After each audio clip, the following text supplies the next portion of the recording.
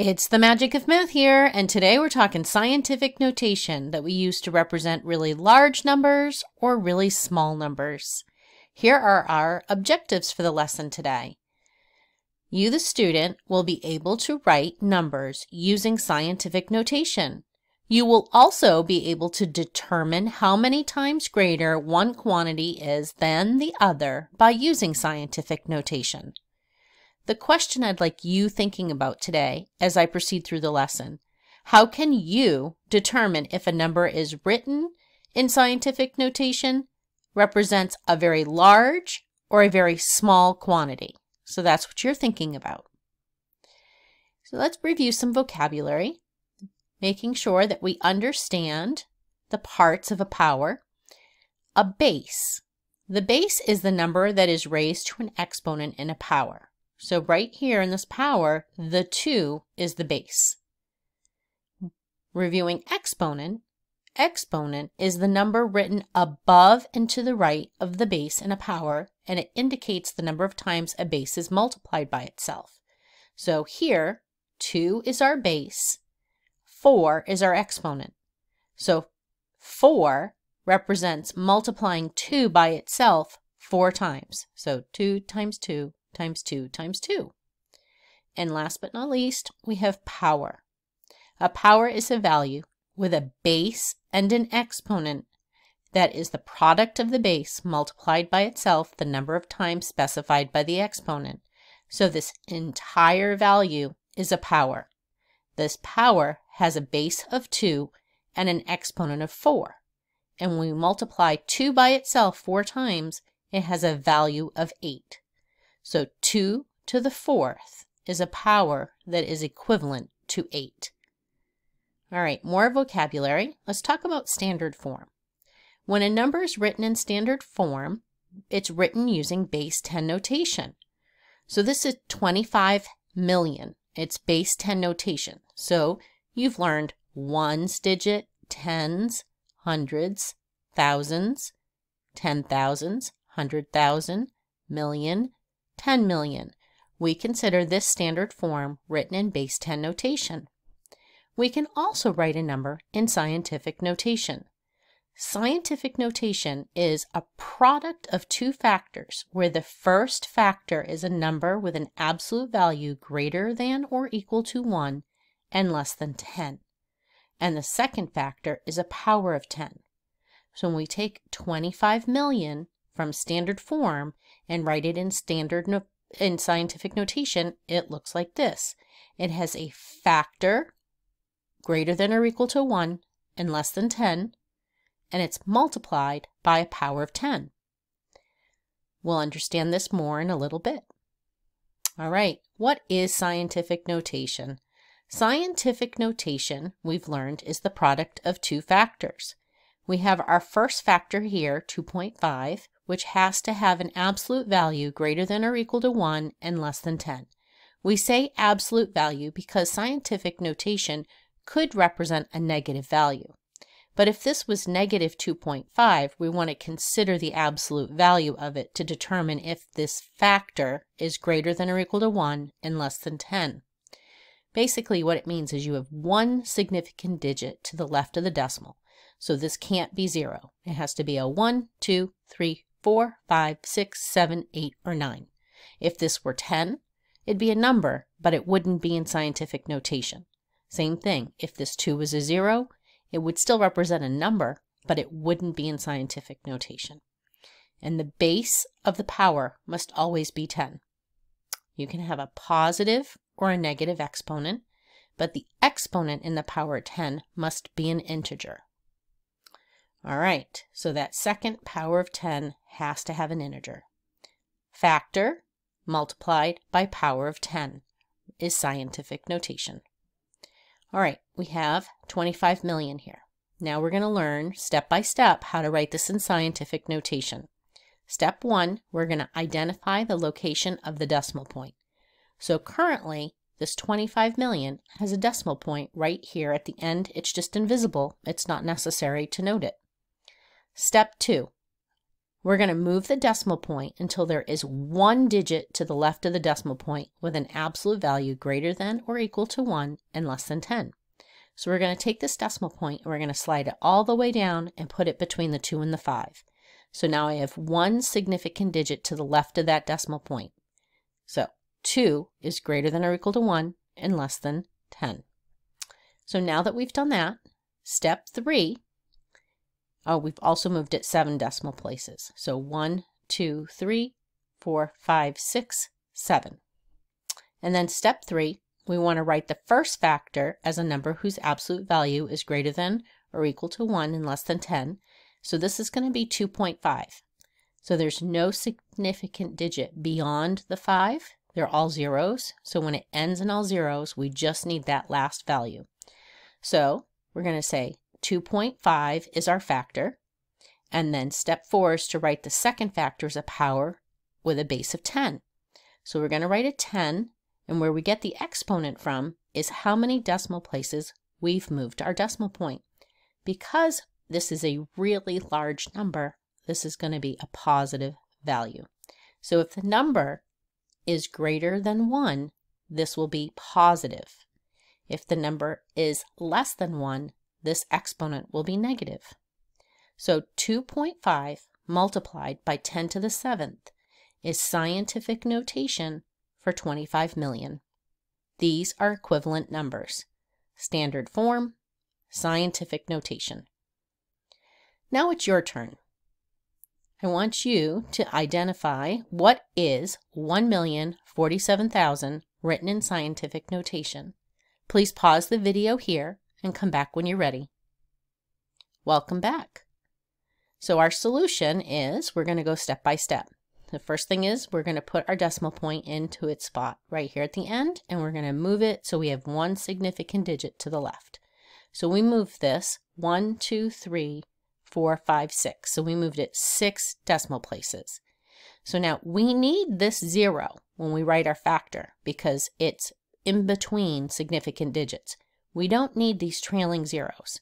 So our factor is going to be 1.047. So that's our factor multiplied by our power of 10. So we need our base of 10. Our exponent is going to be positive 6 because this number in standard form is greater than 1. So write in our exponent, and there we go. 1,047,000 is equivalent to 1.047 multiplied by 10 to the 6th. This is scientific notation. All right, now let's do standard form. We have a very small number.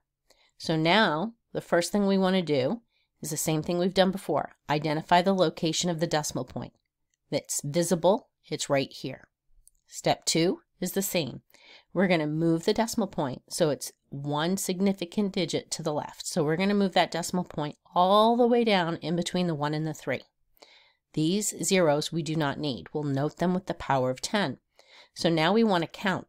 We're moving it 1, 2, 3, 4, 5, 6, 7, 8 places.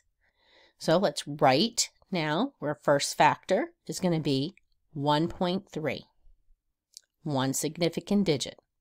Then we're going to do step 4, which is to multiply by a power of 10. So our power of 10 is going to have an exponent of -8 because this value was less than 1. So we moved the decimal point 8 digits, but this value is less than 1. It's negative. It's not negative, sorry, it's less than 1, so our exponent is negative. Our negative exponent does not mean a negative value for the number. It just means that we're moving the decimal point to the left. So think of a number line where all the negative values are to the left of 0. When you have a negative exponent, and we're going to go from scientific notation to standard form, we're going to move this decimal point to the left if the value is negative. We move it to the right if the exponent is positive. All right, your turn again. What is 0.000456 written in scientific notation? Please pause and come back and hit play when you're ready. Welcome back. So we're going to go step by step. Identify the decimal point. We're going to move it so that there's one significant digit to the left of the decimal. So that's going to go right here. We're going to write this value as our factor, and we've moved the decimal point 1, 2, 3, 4. So 4.56 is our factor. We're going to multiply by our power of 10, and our exponent is going to be -4 because this value is less than 1. So we're representing a number less than 1 gives us a negative exponent. All right, let's review how many times greater. What number multiplied by the expression 2 times 10 to the 4th is equivalent to the expression 2 times 10 to the 7th? So let's compare these values. We're wanting to know what number multiplied by this value will give us this value. So we have 2 times 10 to the 4th, and we have 2 times 10 to the 7th. When I consider the factors, they're the same. So when I go from this value to this value, the factors were multiplied by 1. I know that because any number multiplied by 1 is itself. So that must have been what happened here. So we just really now need to focus on these powers of 10. So what happened is, here I have 4 tens, here I have 7 tens. So what happened is I increased by 3 tens. So 10 to the 4th times 10 to the 3rd, same base, we add the exponents. 4 plus 3 is 7. So I know that 2 times 10 to the 4th multiplied by 10 cubed will be equivalent to 2 times 10 to the 7th. 10 cubed means I'm going to have 3 zeros here, 1,000. So I can say that 2 times 10 to the 7th is 1,000 times greater than 2 times 10 to the 4th. If I multiply 2 times 10 to the 4th by 1,000, I will get 2 times 10 to the 7th. Now it's your turn. What number multiplied by the expression 6 times 10 to the 5th is equivalent to the expression 6 times 10 to the 7th? Here's where you pause, determine which of these answers is correct, come back and hit play when you're ready. Welcome back. Let's review our solution. So again, we want to know what number when multiplied by 6 times 10 to the 5th will result a product of 6 times 10 to the 7th. So we're going to compare 6 times 10 to the 5th and 6 times 10 to the 7th. Here, they have the same factor. So I know when I multiply, I'm multiplying here by 1 to get itself. So let's focus on the power. We have 10 to the 5th and ending with 10 to the 7th.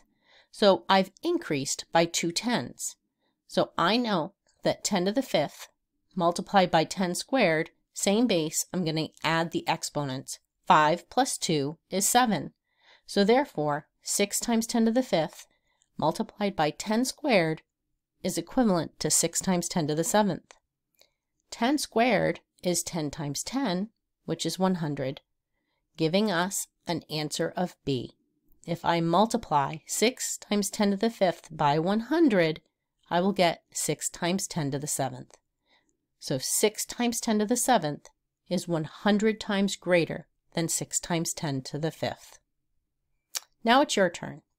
The value of a home in California is 2.2 times 10 to the 10th dollars. The value of a home in Massachusetts is 2.2 times 10 to the 5th. The value of a home in California is how many times greater than the value of a home in Massachusetts? And you have 4 answer choices. Go ahead and pause the video here, do your best work, and then come back to see mine. Welcome back. So here's our solution.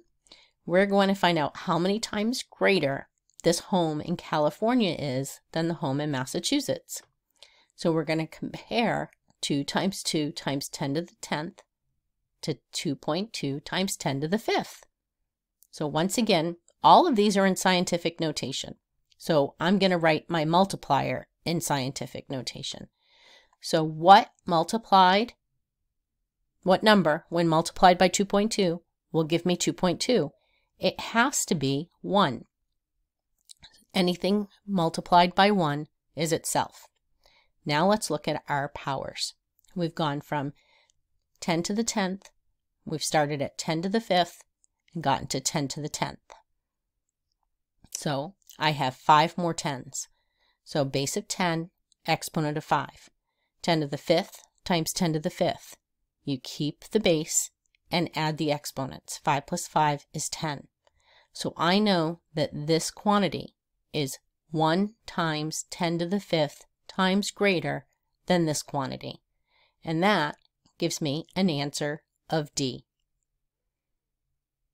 There you have it. That is scientific notation representing a large number, much greater than 1, and a number small, much less than 1.